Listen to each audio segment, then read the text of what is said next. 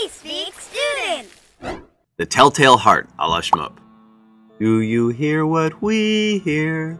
You know that annoying person who just won't leave you alone? OMG, totally. And no matter how hard you try to be nice, there's just something about this guy or gal that really drives you nuts. Musical Jar Jar Binks! The narrator of The Telltale Heart can relate.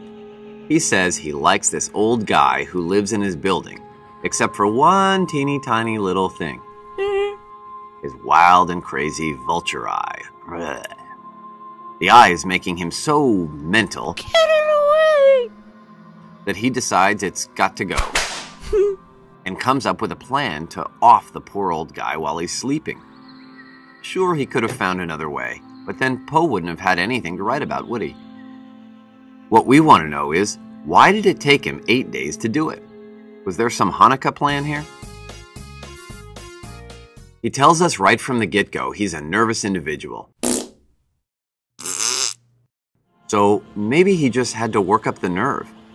It wasn't as if he had ever murdered anyone before. At least, we don't think he did. What? It's spaghetti sauce. So he probably didn't want to screw it up. And then there was the whole sanity issue. What better way to prove you're sane than a carefully thought out plan? Yeah, we know, insane people are never, ever methodical. But taking 8 days to get rid of your neighbor at least shows you put a little thought and effort into it, which we appreciate. Then again, maybe it was just one big accident. Maybe the narrator would have killed the old man on whatever day he woke up. If the old guy had been a heavier sleeper, he might still be flashing that creepy eye today.